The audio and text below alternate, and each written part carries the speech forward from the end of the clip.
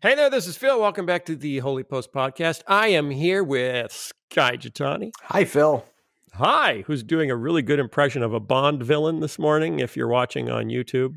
I look the way I always look. I have not changed anything about my appearance. No. Also, it's the afternoon.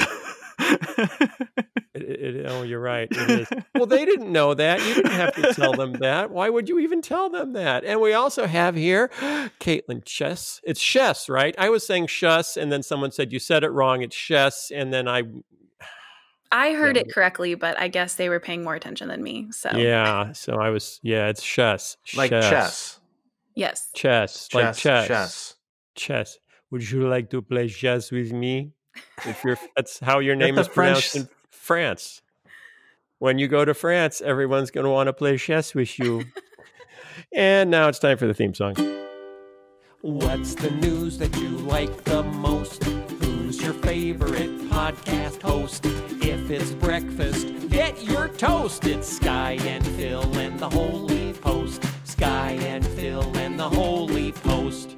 And sometimes Christian.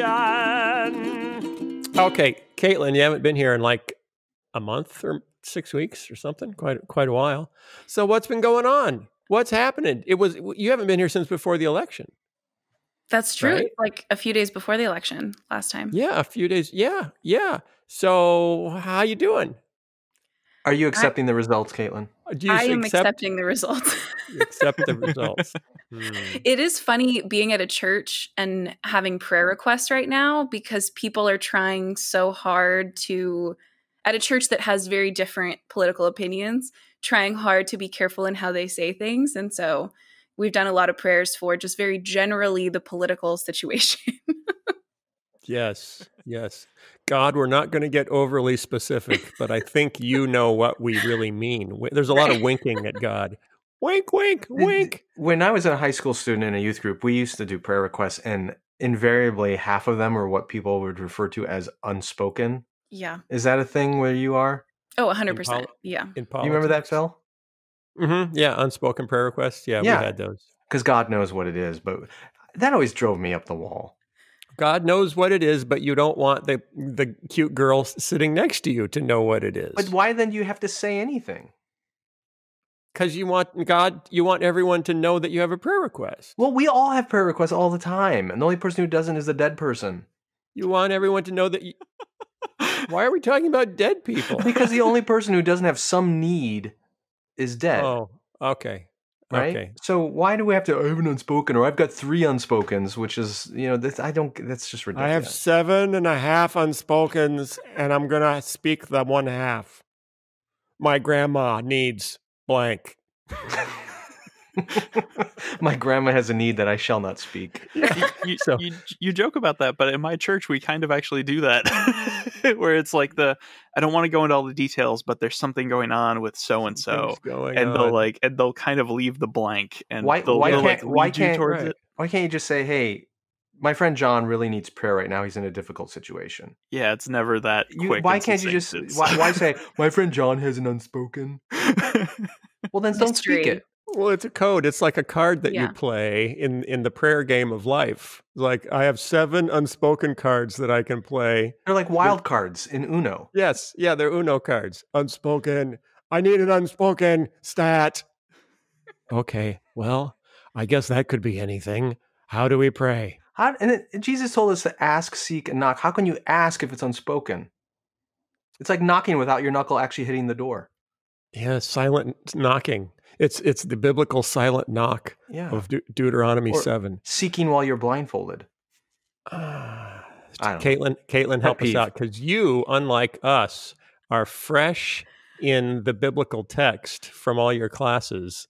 When Skye went to seminary, they were still using the King James, and they hadn't even translated half of it yet. So that doesn't. We were using the actual Dead Sea Scrolls.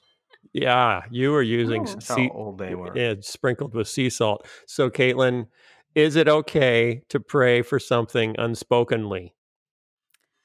My worry is that you're trying to make yourself sound more mysterious than you really are. What do you think is the way to pick up girls? Prayer request. To pick up girls in youth group?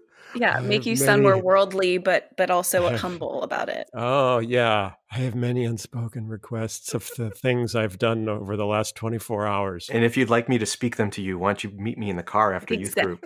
People will come to ask you questions. That's part of the goal. Yeah, come to me when there's no adults in the room, and I might tell you this crazy thing that happened.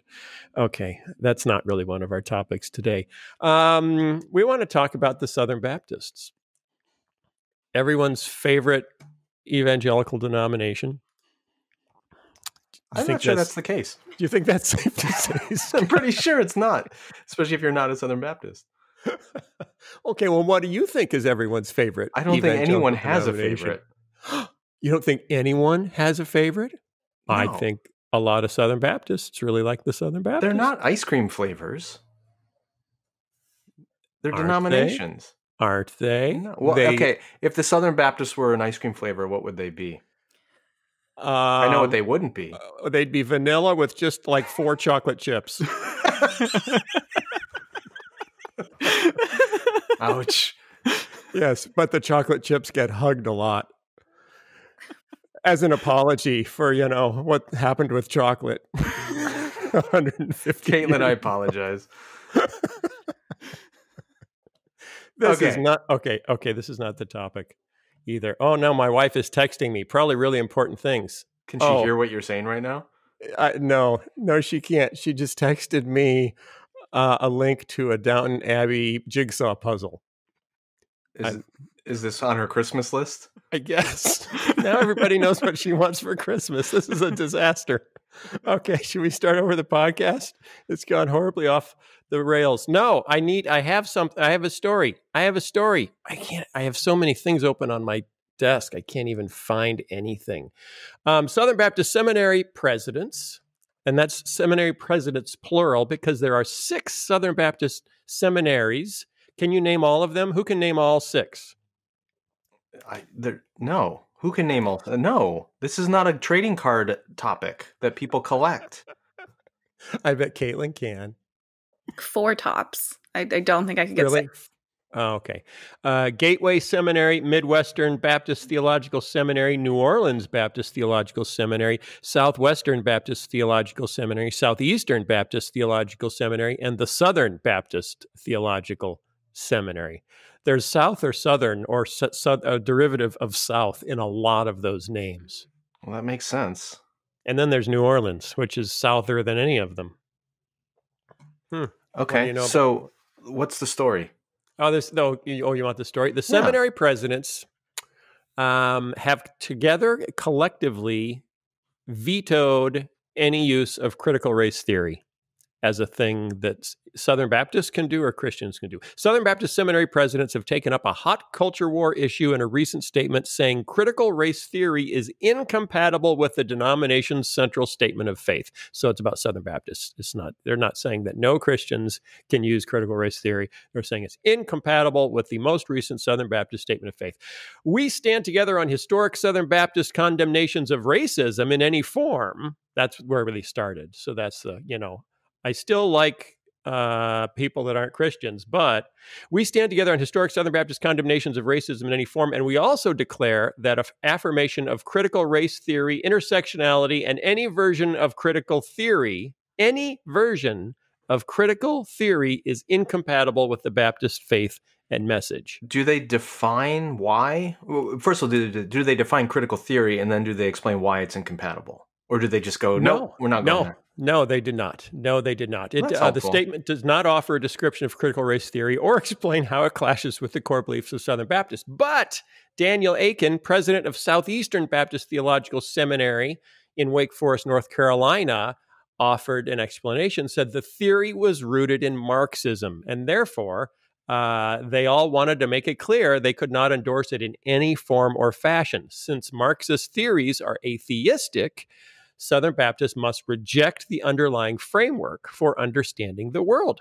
Okay, hold on. There you go. Everyone, hold your horses. So they're doing the sort of guilt by association. Or is it the no good Scotsman? I always like the no good Scotsman. Well, based on this logic, the Southern Baptist Convention, I'm looking forward to their statement in which they declare that Christmas trees are incompatible with the Southern Baptist faith. What? Because Christmas trees have a pagan origin. Jesus brought us a Christmas tree when he was born. It was small. It was tucked in his diaper. And what if like Thomas Jefferson was not an Orthodox Christian, and he wrote the Declaration of Independence. So do we have to reject the Declaration of Independence because it's clearly rooted in a non-Christian framework? He was handed the Declaration of Independence by Jesus. I've seen the painting. Of course.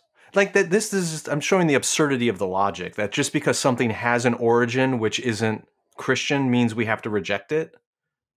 Yeah. Like okay. Where does the lunacy end then? Kaitlyn, tell him how he's wrong. No, that's exactly is that going to apply to all philosophy, any science that was not done by a Christian, anyone that, because a lot of those, the argument usually made is CRT is not just a tool, it's a worldview, and that there are foundational elements that are antithetical to the gospel. We learn from scientists all the time who have a worldview that is naturalistic that we would very, fundamentally deny. The same would be true of really early Christians that relied on Platonism in important ways to advance foundational Christian doctrines that we still hold today. And we would say, are some of those roots of Neoplatonism not, compatible with Christianity? Yes. But were there philosophical elements of it that were compatible that helped them clarify Christian doctrines? Yes. And those were good things. Yeah, the Apostle Paul quoted pagan philosophers. Yeah. I don't think they would deny any of those things. They would pick the one that is culturally relevant and gets them some props by the people that are most upset with them right now.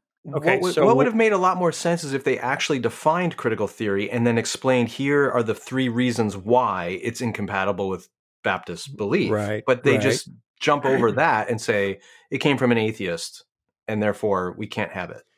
Okay, yes. The argument that has been thrown at me numerous times when I say I'm not really all that interested in critical race theory one way or the other, I'm more interested in racial justice, is yes, but critical race theory says that guilt is based on race or your class. So if you're white, you're an oppressor class, therefore you're guilty. If you're black, you're an oppressed class, therefore you're virtuous. That is incorrect.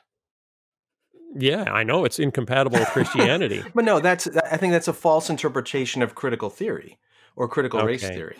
That's an application. That's an application some people make using critical race theory, but the theory itself is an interpretive tool.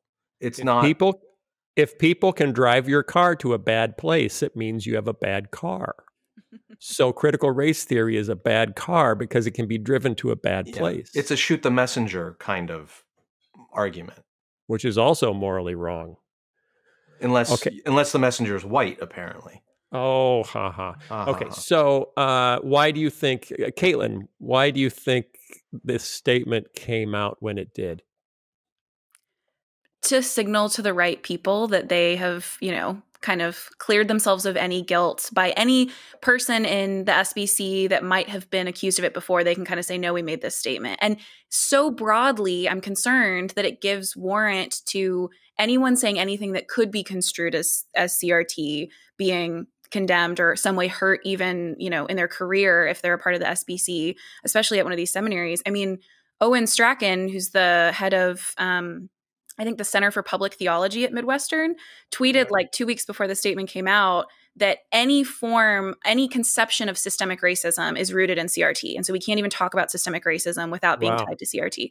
So that's not part of their statement. I don't want to assume that's what they think, but he's also a really public person for the Center for Public Theology for one of those seminaries has said that it's that broad. It's like that really gives them a lot of room to kind of, condemn any statement from someone that doesn't meet. If people are getting upset about it, they have grounds now in a really wide way to condemn someone for it.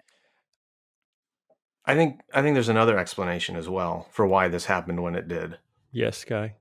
This is from Christianity Today. They reported that Donald Trump issued an executive order in September describing critical theory, including critical race theory, as anti-American, and rejected its heresies based in race and sex in this country. So Trump used it just before the election as a boogeyman to condemn the left. And I think that got picked up by the media, and it's found its way into conservative Christian communities. And so they want to make sure that it's a virtue signaling for the right. I don't think it has much to do with theology. I think it has a whole lot to do with politics. Kyle Howard, who is African-American racial and spiritual trauma counselor, had this to say: the SBC is a denomination haunted by white supremacy, and ironically, the only system it doesn't want its people engaging with at all is a social science theory that specifically addresses its own heritage, which is systemic racism. Ouch. That's kind of how. And then our friend Jamar Tisby said, such statements make it unlikely that the SBC's attempts to attract more black churchgoers will succeed. He says the fallout is happening already, but it will become much more apparent in the years to come. These men, in their intentions, are not racist, but the impact of the statement is to put all the energy and focus behind critiquing efforts at racial justice, when the energy should be toward rooting out the racism in their midst. So why so much enthusiasm over opposing critiques of racism versus just opposing racism? Kaitlyn, why do you think? Because we're all trying to justify ourselves. It's a lot easier to kind of, and I have found in a lot of my conversations with people who pull the CRT label out to kind of end the conversation, it's often not something they fully understand very well, but it's something that's a helpful way to avoid anything that could implicate them in systemic racism or in the history of our country. It's easy to go, well, you're relying on this flawed tool. And even then I'll kind of go, well, here's all of this description in the Bible of how oppression functions throughout generations and communities. Here's why people are often held accountable for things that they didn't directly do, but they're impacted by, and they have to unlearn and repent from. But it doesn't matter, because to them, that's still CRT being applied to the Bible instead of Scripture speaking for itself.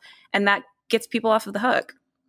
Have you found anything effective in addressing these concerns in your own interactions? I try and talk about the way Scripture talks about those things, about God's people being implicated in injustice, as naturally as I can. Like, we talk about it in Bible study as it comes up in Scripture naturally, because when that happens, people are a little more able to have a conversation about it and see it as naturally coming from Scripture. Whereas when we've already started having a conversation about CRT, for example, the walls are up and people are less interested in hearing, even if it's just me quoting a Bible verse. So to me, a lot of times I tell people, like, the work of doing that comes way before the conversation you have with someone. If you've been having conversations about the way Scripture talks about that for months and years, then you're prepped for that conversation in a different way. Whereas if the first time you ever talk about Isaiah or Jeremiah and the way they describe sin is in a conversation like that, people aren't going to listen to it. Right.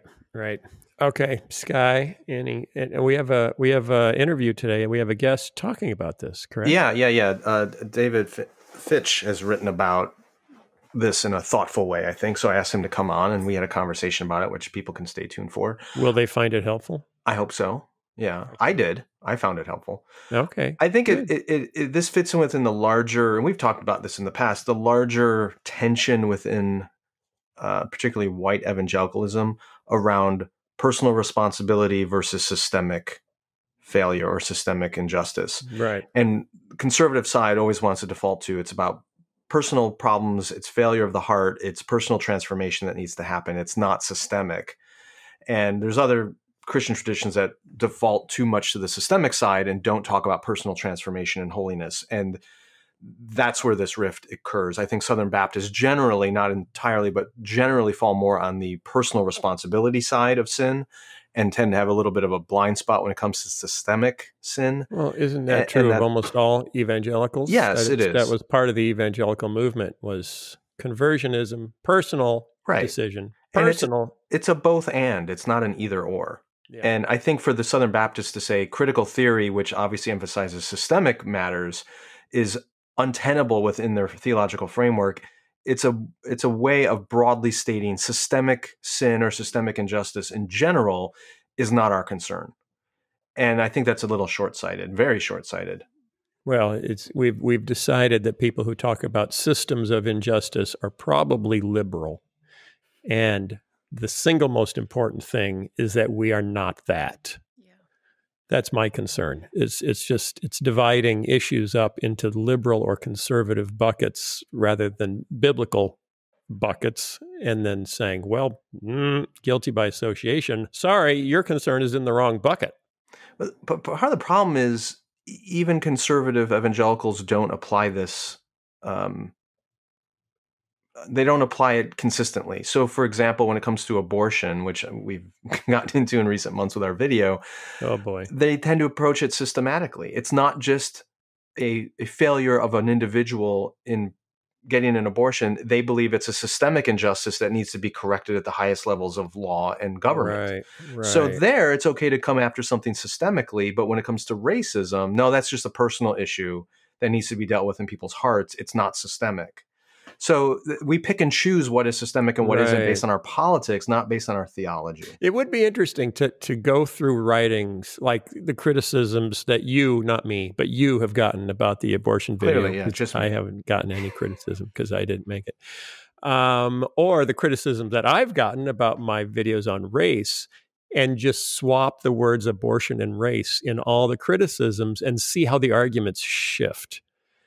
We should do that. That would be a fun. Yeah, and to be fair, this exists on the left also. Oh yeah. It is not just on the right. They have their issues that they make personal and not systemic, and others that they make systemic and not personal. So it's an For example, they emphasize the systemic reality of poverty, but they don't want to talk about personal responsibility on many of those issues that does genuinely exist. Right. I'm trying to think of others that would go the opposite way. But yeah, there are blind spots both sides. And I mean, this, even when it comes to science, like conservatives get criticized for not believing in science when it comes to global warming in some cases, but there are liberals who deny science around things like vaccines. Mm-hmm. The anti-vaxxer movement is pretty big on the left. So, or gender and sexuality. Like there are scientists who are being now blacklisted because they actually believe in the categories of gender scientifically. Right. And so each side has they pick and choose what they want to affirm based on their politics. Right. My brother pointed out in one of the pieces he wrote, I think it was about abortion, but just the fact that he went through all the current textbooks, biology textbooks, quoting them that life starts at conception. Mm-hmm. And it's in all, because there's no other way to look at it. Right. There's just no other way to look at it than a new life starts at conception. And it's in all the biology textbooks until it becomes political. And you say, we don't know that for sure. It's just your religion saying that. No, it's your biology textbook saying that. Okay. Did any of you see, Drew Dick tweeted out this column from the Oregonian. I don't normally read the Oregonian. It's more of a Drew Dick thing since he now lives up there. But it was called The New Religion of White Christians. It was written by Steve Duin, D-U-I-N, Duin. And he quotes heavily from a local pastor, a Portland pastor that I had not heard of, named Rick McKinley at Imago Dei Community. Yeah, Rick's a friend. What? Yeah. We got to get him on the podcast. Yeah, he's a good guy. Okay. Unless he says something terrible in this article that I'm unaware of, in which case I've never met him. Here we go.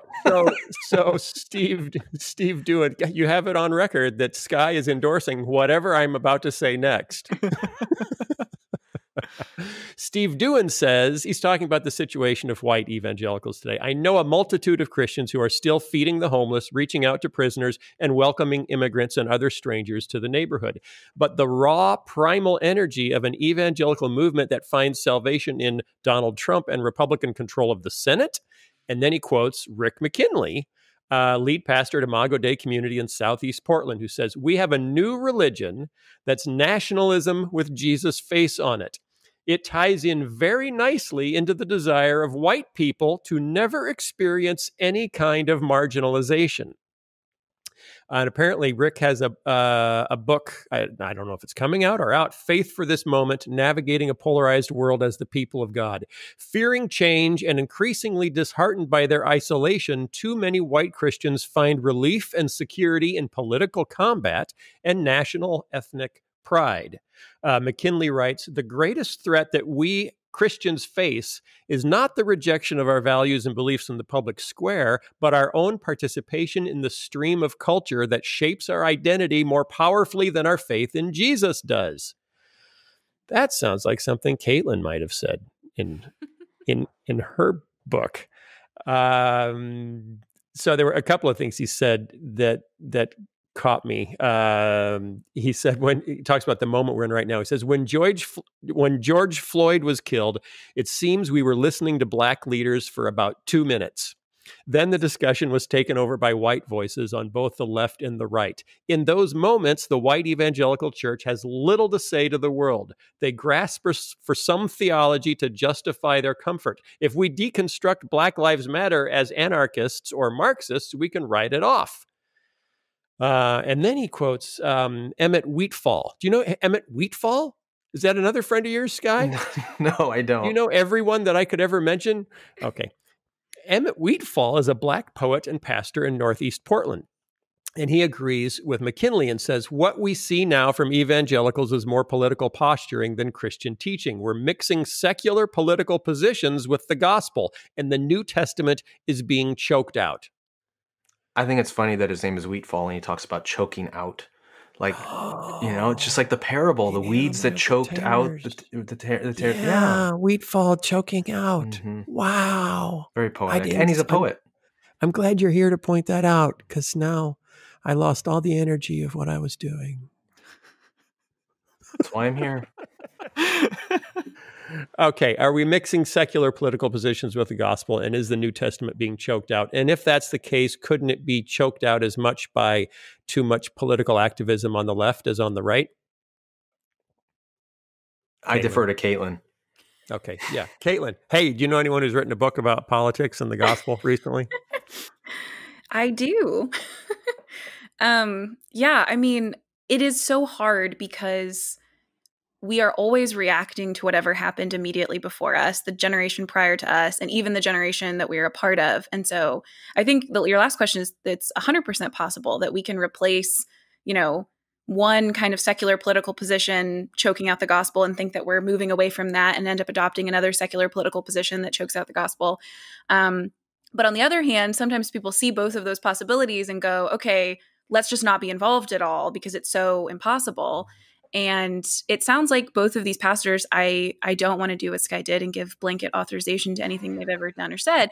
But it sounds like, that's the kind of thing that we need, though, are people who can be pastoral and prophetic in particular contexts in order to see what's happening and say what needs to be said to their people at a particular time or place. Because kind of giving a blanket statement, political statement, that as if that will exist for all time and be able to guide the people of God no matter what comes in the future, is a recipe for us repeating our mistakes in the future because we've swung, we're always correcting. But if we don't have the kind of ability to see where we're going now and prevent ourselves from being overcorrected, then we'll lose it. But I really hope that, these two men aren't doing that. And I think a lot of people put a lot of pressure on national leaders and like denominational heads or whatever to kind of chart the way forward. And that's so abstract and it's so hard to see what's happening in particular communities that like what I really want to see, and I'm biased because I'm in a seminary, but what I really want to see is pastors and also lay leaders in local places who can see the particular needs of their context and respond so that we can engage politically without falling into a ditch on either end.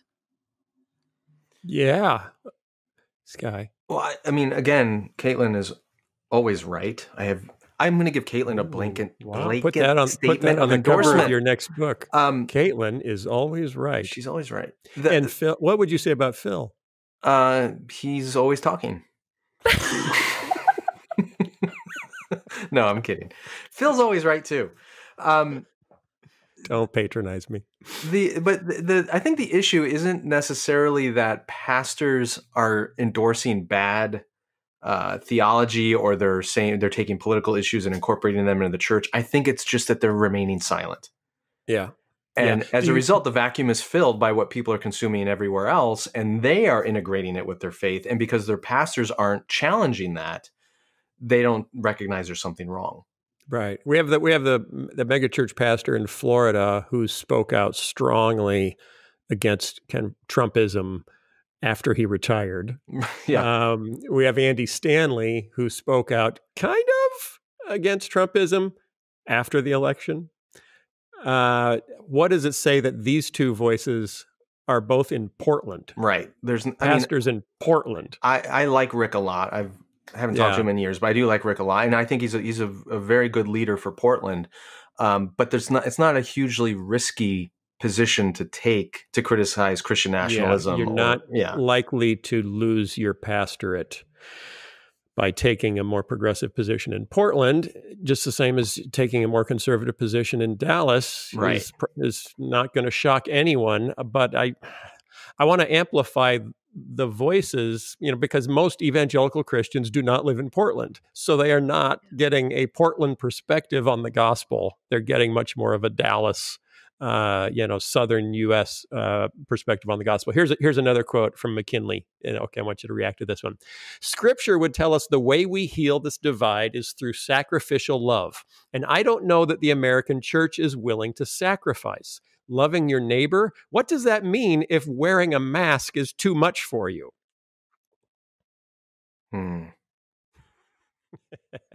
Okay, then he goes on. When you look at where real persecution is happening in the world, this is the American version. We can't do whatever we want to do during a global pandemic. It's the furthest thing from persecution, but that's always the trump card. The evil world is taking away our rights in our religion.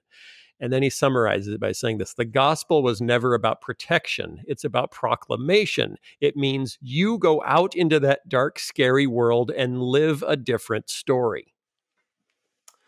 Phil, a couple of weeks ago, you mentioned the growing divide between religious Americans and secular Americans. And you said our hope is with church leaders in very secular, primarily urban environments who can show us how to be a faithful Christian in that setting, right? I did say that. And I think Rick is one of those people. It's true. It's a very progressive city and it's very post-Christian, and there may not be a ton of personal risk for him to take these kinds of positions, but he's also showing that you don't have to be afraid of being a Christian in that environment.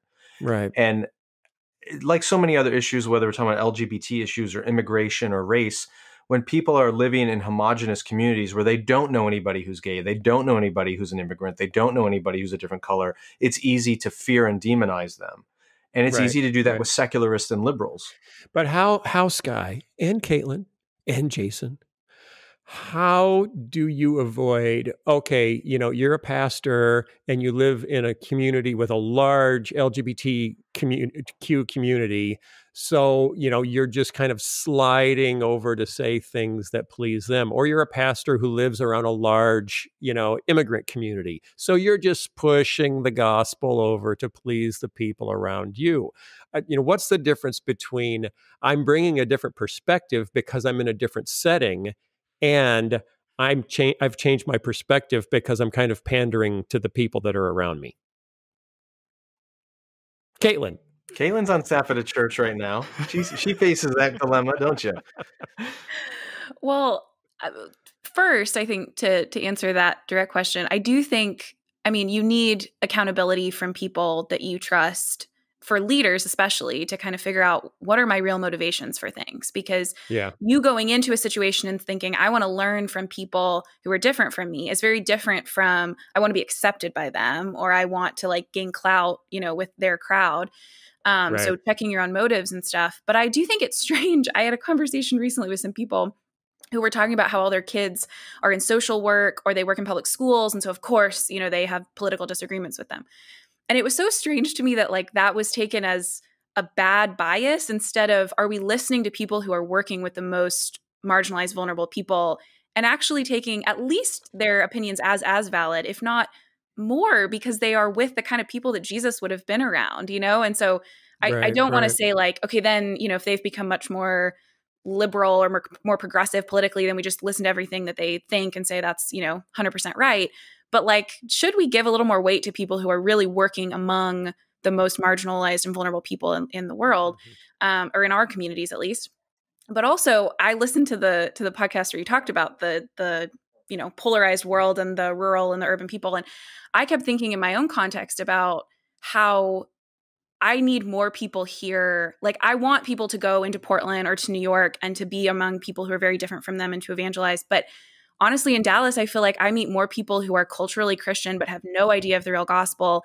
And they're not going to get it by someone who is a believer and comes in to witness to them and yet is unwilling to step on their political toes when it becomes necessary.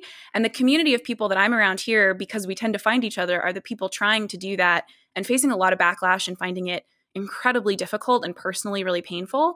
And I understand why that's not attractive at all to anyone to try and do that kind of work.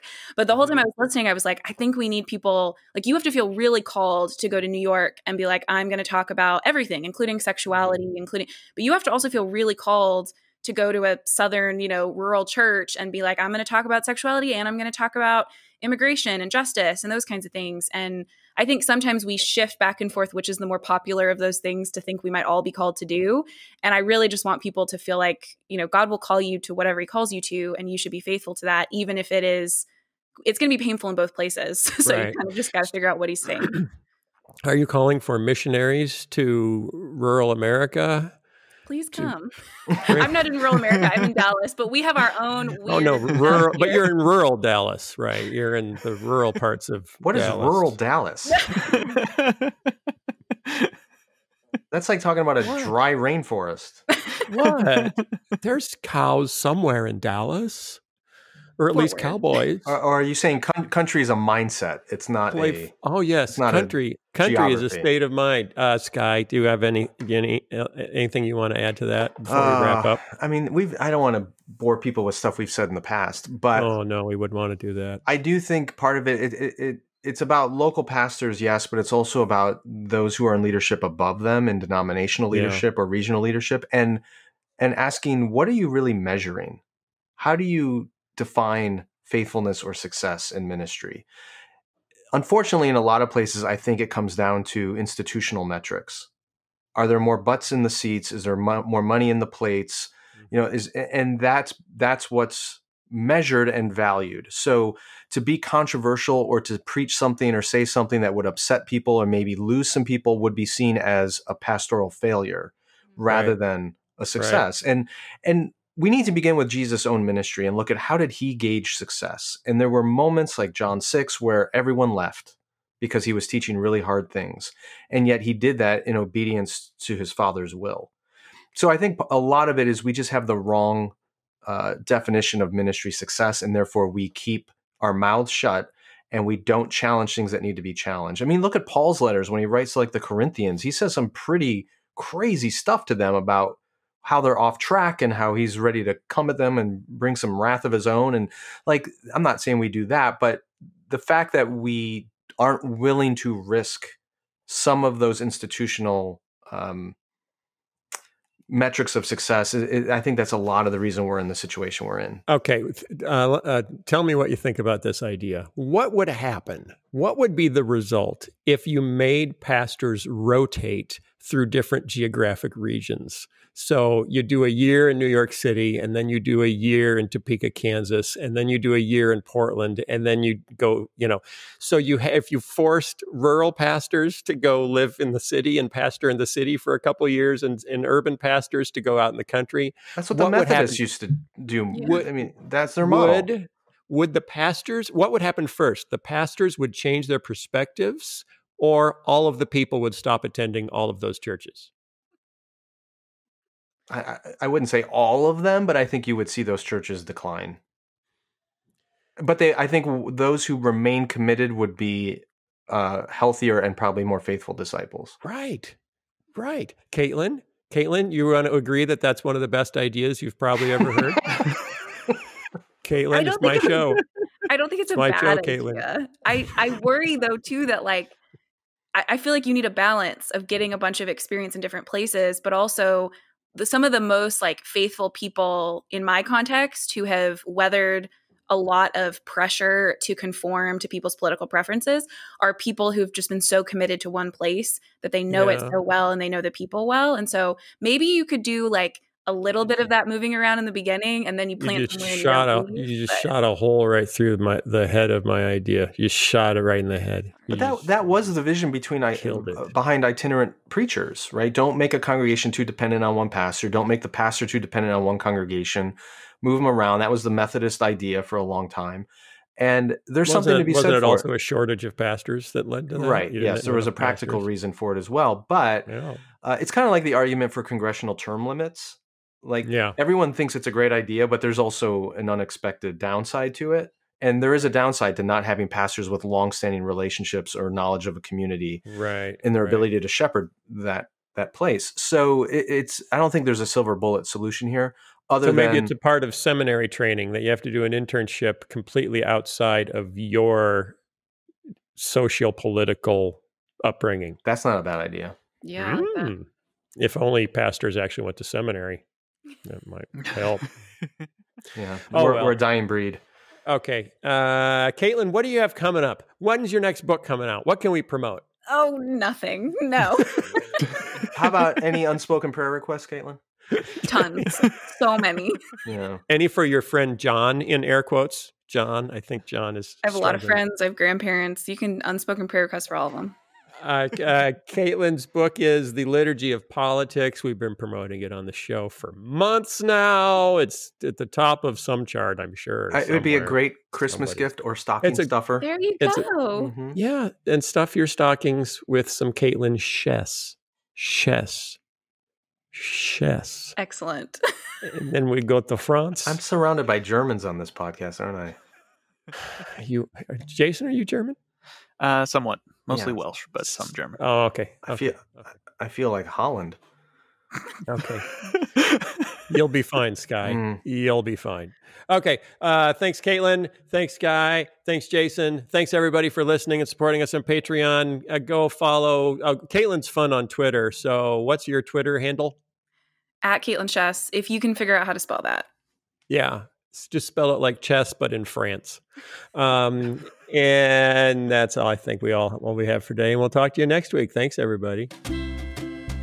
For many of us, the Nativity story is one of the most familiar in the Bible. It's a story we tell our kids, and it's one that we come back to year after year after year, which is partly why it makes it more difficult during this Advent season to really discover something new about the birth of Jesus or to read Scripture from a different point of view.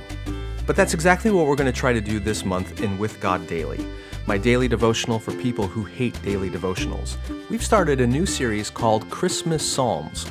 We're looking at the Psalms through the point of view of the Nativity story. For example, Psalm 4 finds David talking about anger, and we juxtapose that with the way Herod's anger leads to great evil and destruction. Other Psalms are directly messianic and are actually quoted in the New Testament. This won't be your typical Advent devotional, but if that's what you're looking for, I encourage you to go check it out at withgoddaily.com. A donation of any amount will get you signed up to receive the devotional 5 days a week, and you'll also be able to download the mobile app and get access to all of the archive series, as well as the audio devotional, which you can listen to rather than read. As always, if you can't afford to make a donation right now, you can still sign up for free by going to withgoddaily.com and contacting us directly. I really believe it's important to make this devotional available for free to those who can't afford it. In fact, we even give the devotional away to people in prison and on death row.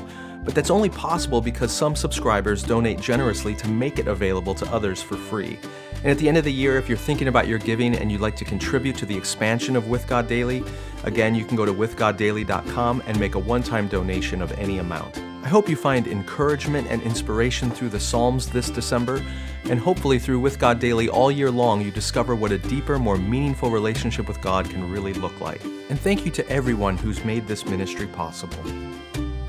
So we've already talked about critical race theory and critical theory in general, and how the Southern Baptist seminary presidents have denounced it as incompatible with Christian faith.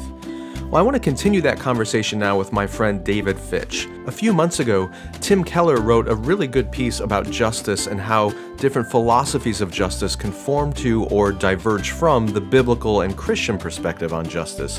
We talked about that on the podcast.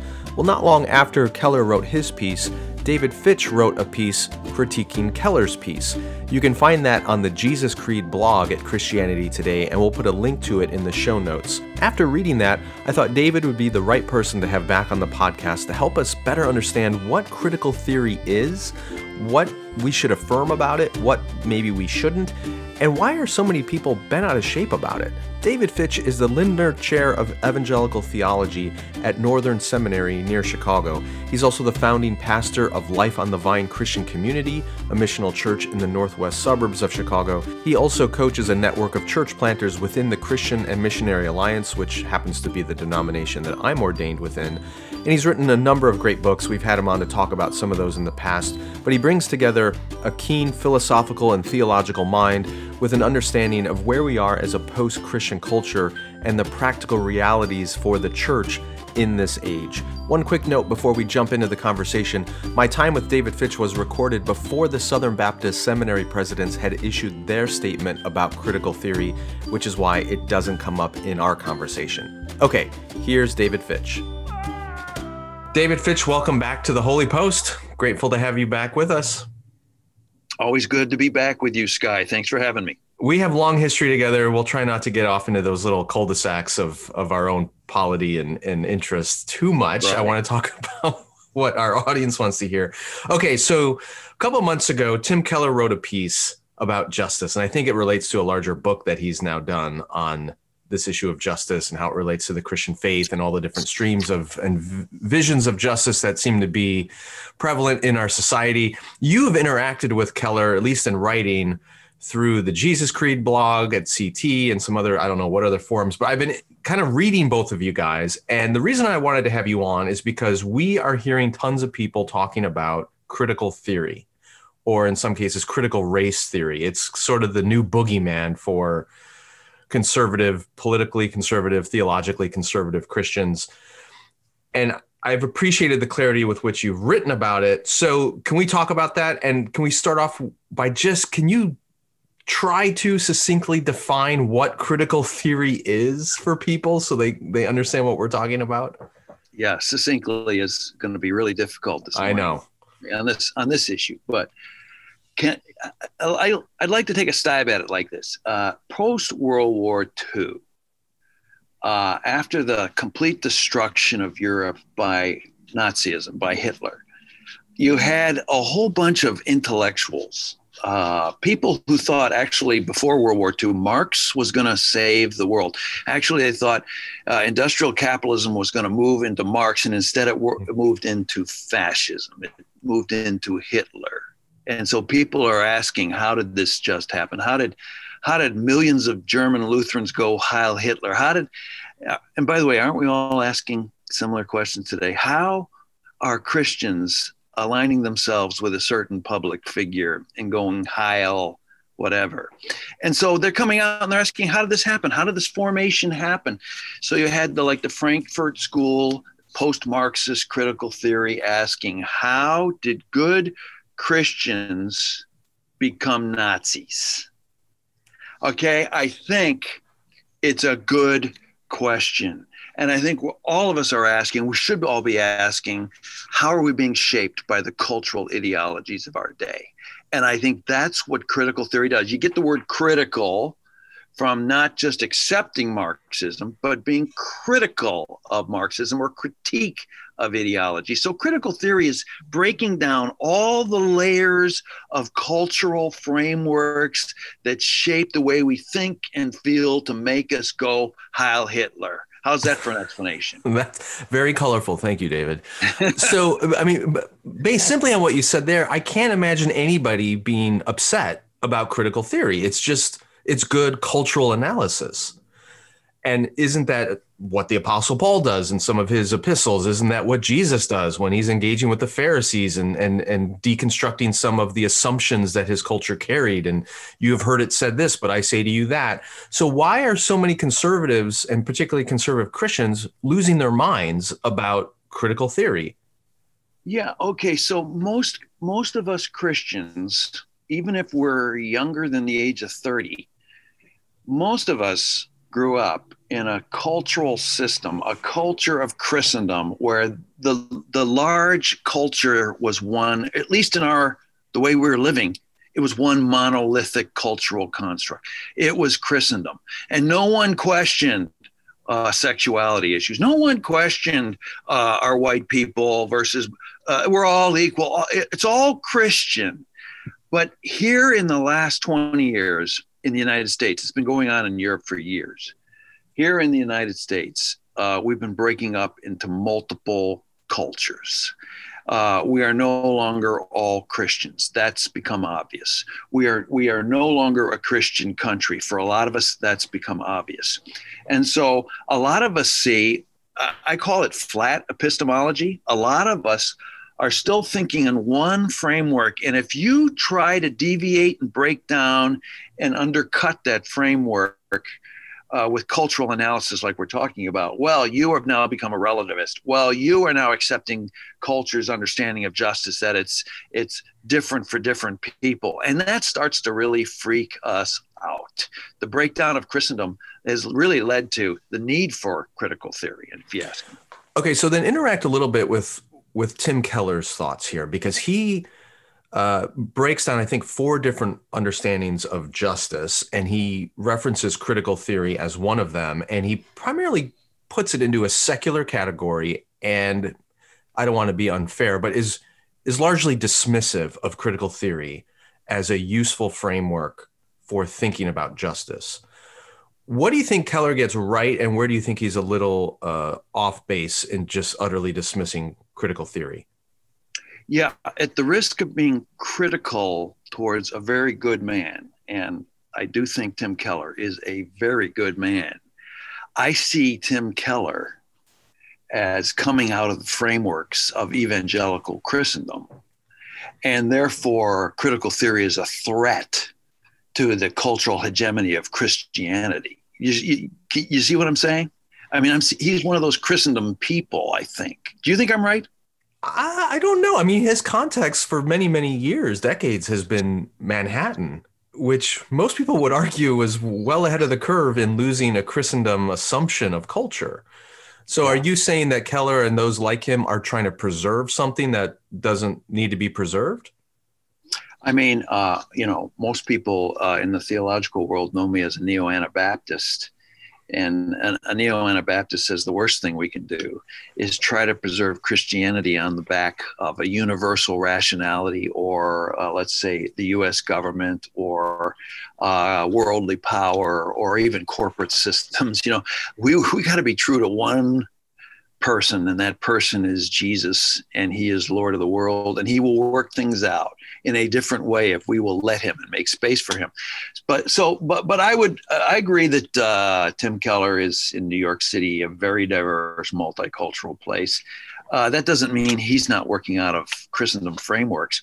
And so when he says critical theory or critical race theory is not a basis for justice, I think I would agree. I think Michel Foucault would agree. I think Jacques Derrida would agree. I think Louis Althusser, all these critical theorists, I think actually Derek Bell would agree. I think Ta-Nehisi Coates would agree that it's not a basis for building a theory of justice. Derrida famously said something like, justice never arrives. As soon as it's locked within a linguistic discourse, it becomes coercive, power-centric, and we lose our sense of justice. I think all critical theory is more diagnostic than it is basing a substantive theory of justice on. What do you think about that? Yeah, this is the part that I appreciated about what you wrote in your section about critical race theory. You say it's useful as a tool of diagnosis. And here's your quote. At their best, these cultural theorists teach us how to ask good questions, make astute observations, locate voices. It can open space for the work of God and Christ to reconcile, heal, make bodies whole, put into place various attractions, reactions, and other formations. So in other words, you're trying to say that critical theory or critical race theory is a useful tool for understanding what's going on in a society, but it's it falls short of an actual framework for justice itself. For that, you need something like the gospel. You need a Christian vision of justice, which is, so a lot of people are mistaking the thing for the tool that diagnoses it. Is that what you're exactly saying? Like, it's kind of like saying the doctor, the oncologist you go to diagnose cancer is the cancer. It's like, because he's giving you the bad news, you're gonna shoot the messenger, essentially. Right. And so critical race theory really helps us understand the social cultural dynamics that are shaping us. Most of us white people are not aware of the whiteness we live out of. Critical race. Yeah. But before we get in, we'll get into that in a second. Before we get into the good, positive use of critical theory, how do you see it, in perhaps in the hands of strict secularists? How is it misused? And could that explain some of the reaction against it? When it is utterly divorced from a Christian vision of justice, does critical theory end up becoming destructive or in some way abusive? Or is that what Tim Keller and others like him are reacting against? Yeah, I mean, I'll put it like this. A psychologist, a psychiatrist, a counselor, therapy can be good to break down what's going on in our histories, our psyches, and can diagnose psychological illness. But if we think the psychologist can totally heal us, that's where I think we turn in on ourselves, and we look to ourselves to solve our problems, and we become narcissists, therapeutic deists. That's just like therapy can be a good tool, but if taken too far and not pointed to a reality that is bigger than us, Jesus Christ is Lord, it can turn bad. So can critical theory. Critical theory can do, bad things to gender and sexuality, but it also can expose a lot about what we need to know and understand that's going on in sexuality and gender, so that we can open space for Jesus to heal our antagonisms and brokenness. I think that's a really helpful metaphor, because I mean, you know well that there are fundamentalist Christians who throw out any kind of psychoanalysis, psychiatry, therapy, because they say it has pagan origins or secularist origins and therefore is to be shunned entirely. Whereas I would argue more evangelicals or more thoughtful Christians would say, yeah, there may be some non-Christian origins to these tools, but they're useful. And when in the hands of somebody with a Christian vision and worldview and rooted in the gospel, can be very helpful in moving us closer toward Christ and healing. So likewise with critical theory, some people are reacting against it simply because it has Marxist origins or secular philosophical origins, but that alone should not make it anathema to us. It just means we need to be using this tool in the hands of godly Christian vision rather than utterly secular one. Is that fair to say? Oh, that's a great summary. I teach culture studies at Northern Seminary, and I think understanding how ideology works, understanding how the structures of gender, sexuality, race, poverty, economics work is absolutely essential for us to enter the world and make space to proclaim the gospel. I just think it's a new day we're living in. It's not 1952. It's some new world my dad never dreamed of. Okay, so then let's turn the corner to where you were going before, which is give an example of how Christians ought to use, say, critical race theory as a diagnostic tool that leads to healing or redemption. Yeah, well, by the way, you can find this article that Skye and I are talking about on Christianity Today, Jesus Creed blog, but Keller goes into discourse, and he says something like, the main way power is exercised is through language or discourse. And folks, this is so true. We do not understand how our language, I'm going to use an ideological word, ensconces us, places us, shapes us, forms us into thinking certain ways that are based on power structures. And so one of the critical race theory's realization is whiteness is a dominant standard paradigm for a way of moving in the world. It's linguistic. It helps us talk and think about things. And the ironic thing is, it's not just affecting us white people. It's affecting Black persons who now have viewed whiteness as the standard that I must aspire to. And if I don't look like this, think like this, talk like this, have a degree like this, do it this way, walk like this, well, then I am less than. And so a framework, a discourse helps us understand what's at work and how power is shaping us into thinking we're better than other people or looking down on people. Christians don't do that by who we are in Jesus Christ. But to even understand what we're doing, we need to understand the frameworks. That's what the brilliance of what critical theory, critical race theory does. So if we take that example, I would assume that a total secular solution then would say we need to police people's language. We need kind of PC on steroids where you use the wrong language and you're going to be shunned, you're going to be canceled, whatever it might be. What does a Christian response then to that reality look like, which is more redemptive and less punitive? Yeah. I always say this. I say, piece by piece, we must have a dialogue, a conversation with those who are not us. Like if you're a Black person, have a conversation with a white person with a Black person, and allow our language and what it's doing to people to be exposed, and then to slowly repent and allow our frameworks to be reshaped. I'll give you probably even more resonant one example of this that some of your audience might appreciate. Let's take sexuality, for instance. There's a whole frame. It's relatively new. It's about 150 years old. It didn't exist prior to like the Victorian novels, where sexuality and heterosexuality is based in all these ways that men look at women and vice versa. Therefore, women look at men. There's a gaze there, right?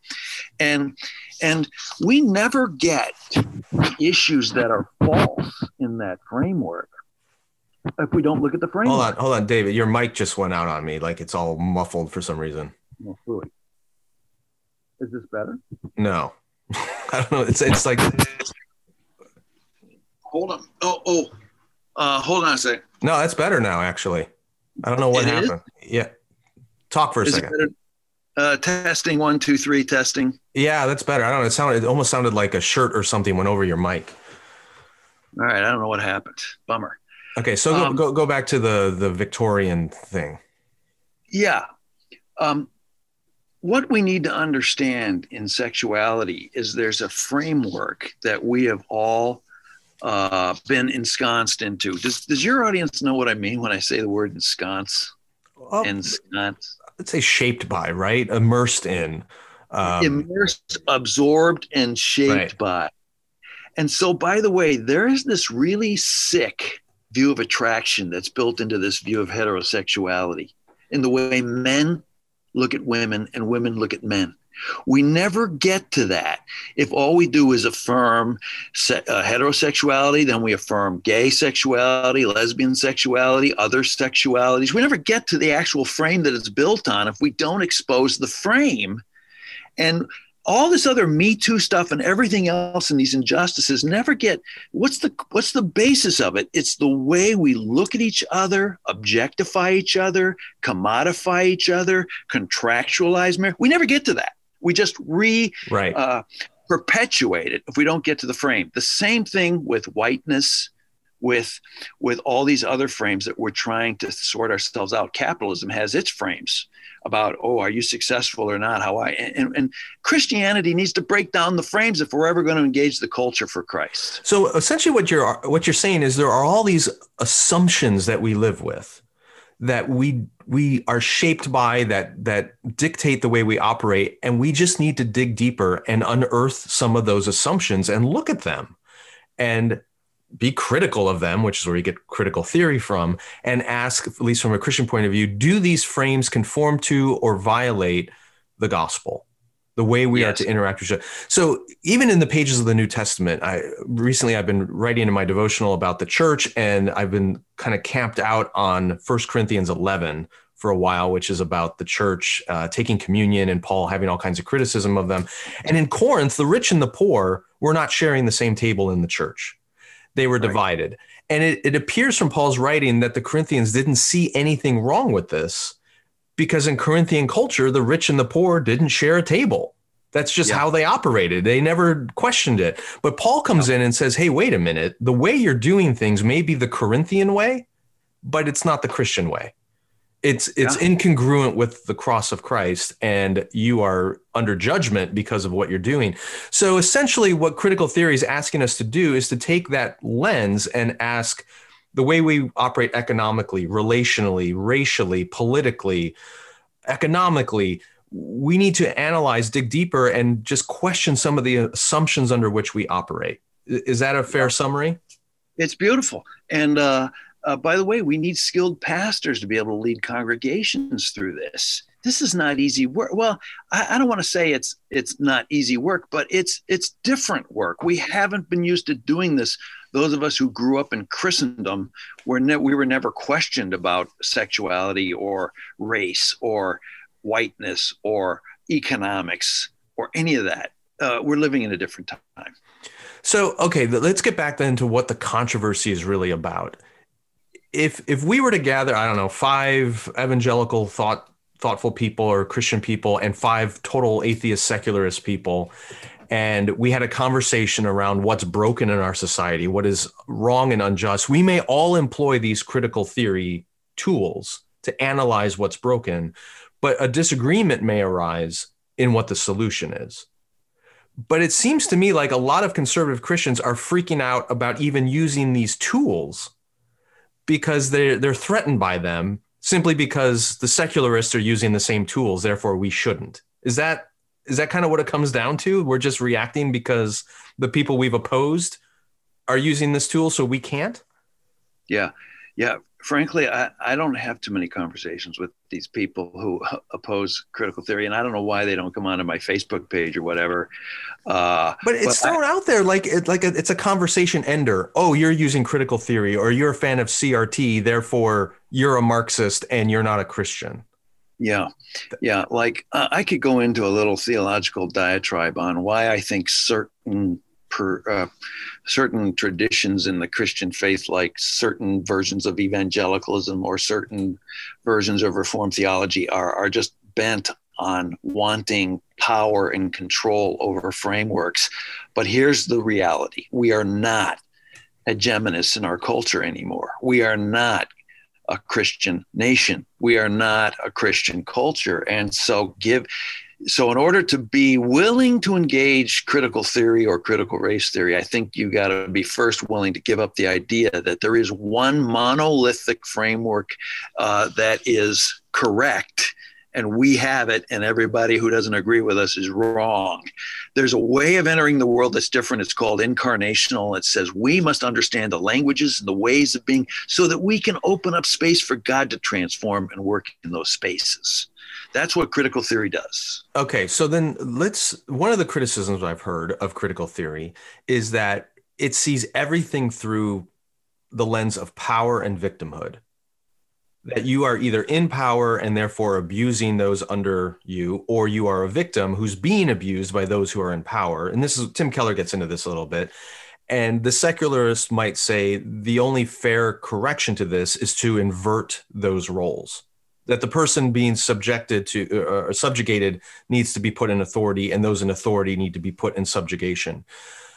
What's wrong with that from a Christian point of view? What is it missing in its simplicity?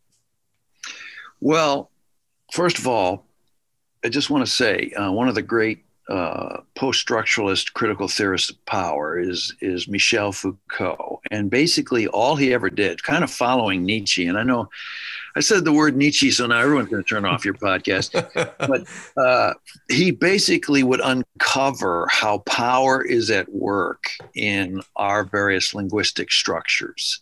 But he never he would never in a maddening way, he would never like make a judgment, a value judgment. Is this power good or is this power bad? This power is just power. Mm-hmm. Well, so I think just exposing the power that is at work is a net good for all Christians to understand.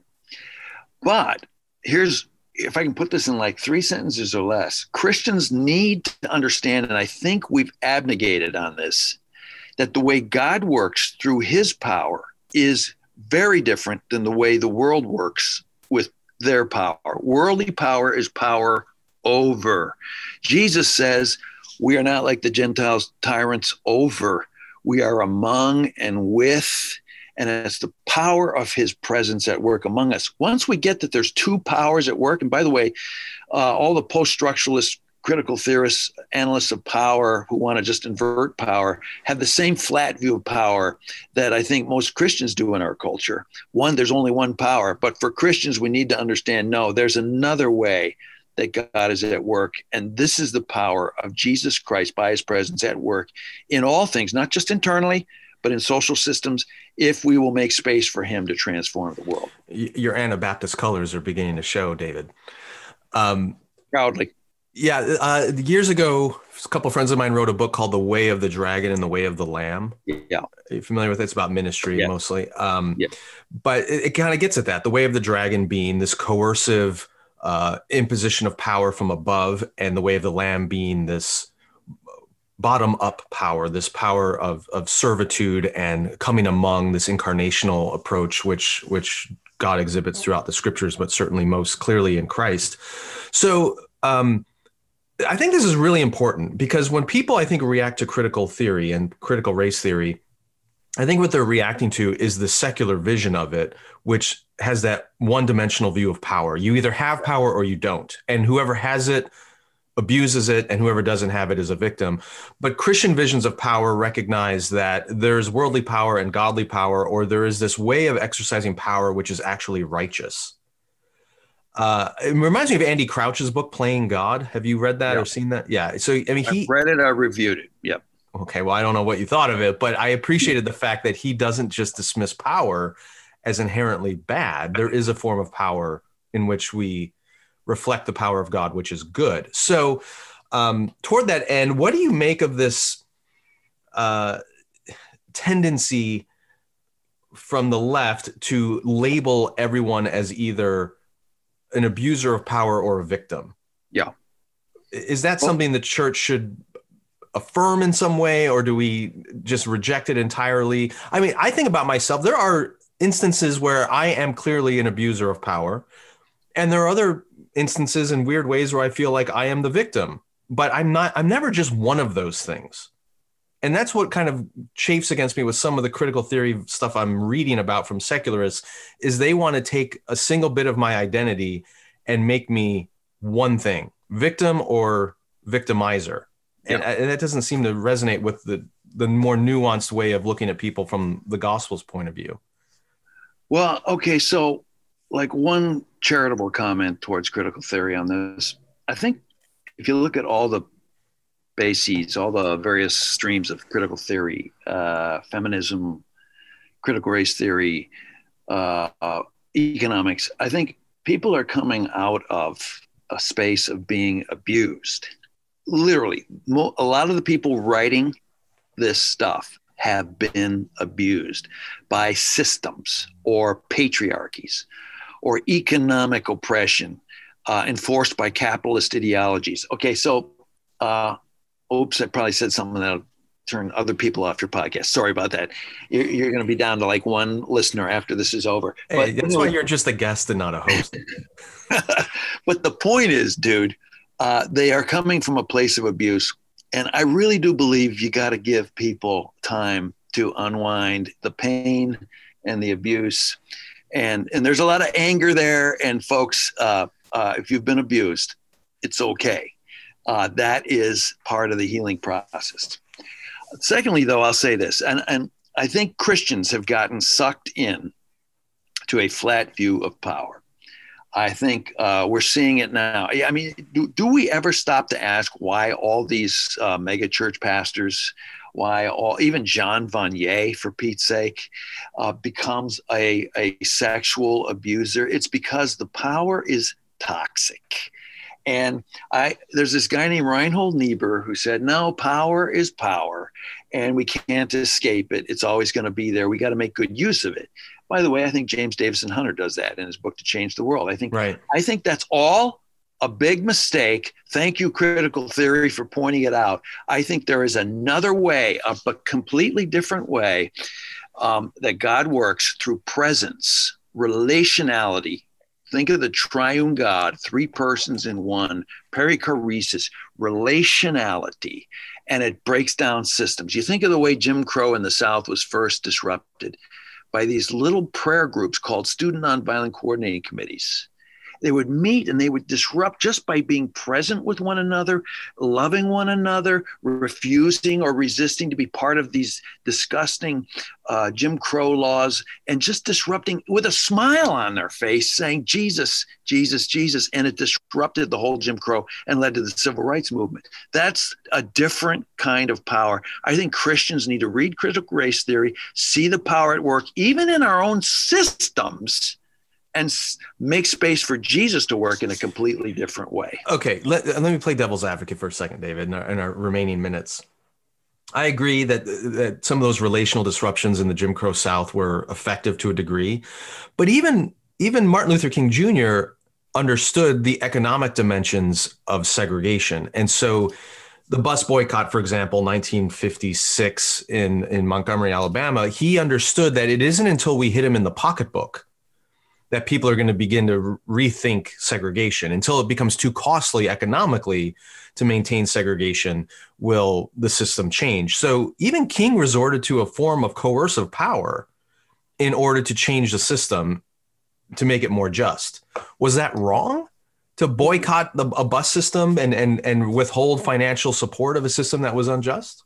Of course, MLK was the great practicer of nonviolent engagements. And these he viewed as all nonviolent engagements. He didn't view sitting in a Woolworth at a fountain as violence. Refusing to go on the buses was in no way nonviolent. Yeah, but hold on. Violence isn't the only form of coercion, though.